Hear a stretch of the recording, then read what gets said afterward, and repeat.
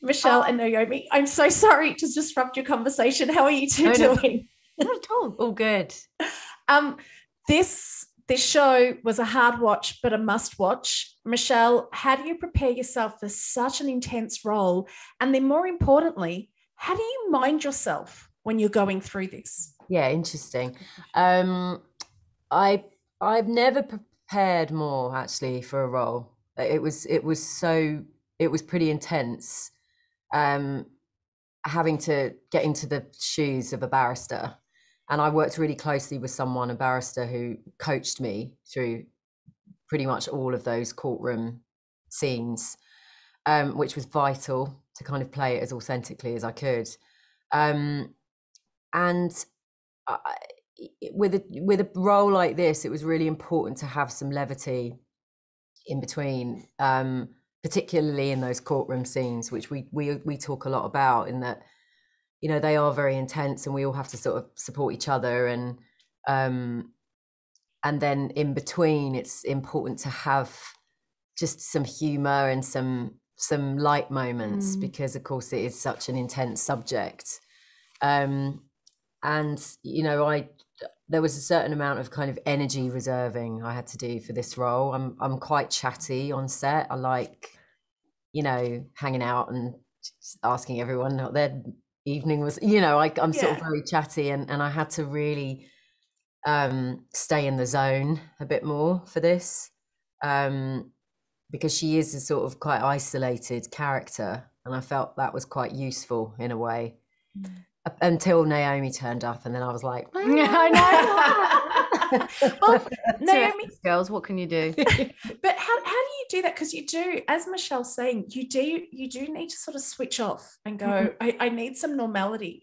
But then, Naomi, those scenes were intense, terrifying. How do you go from, and your weekend you did this, this, and this, and go?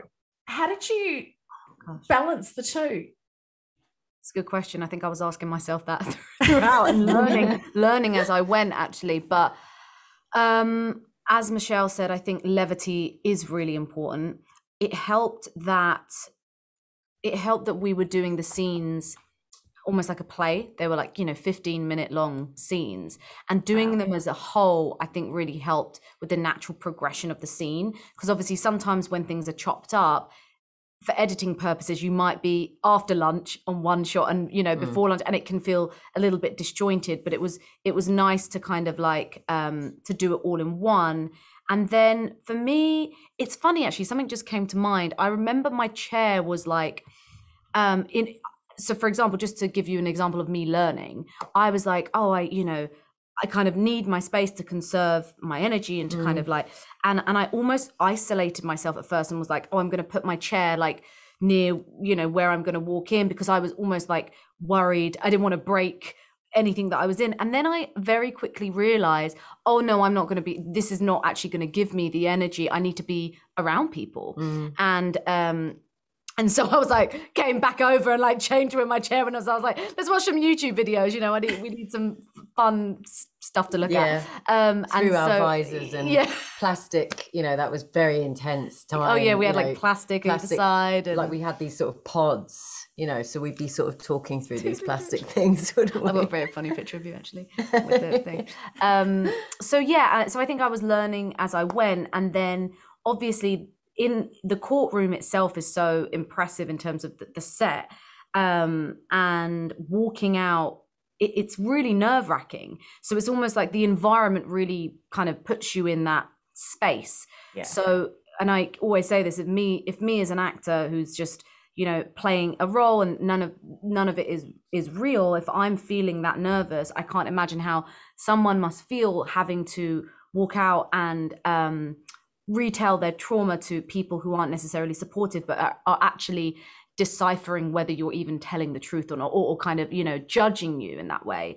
So I think definitely that was an eye-opener for me. But no, we definitely had some laughs in between. I always say her in the wig, but Michelle in a wig is...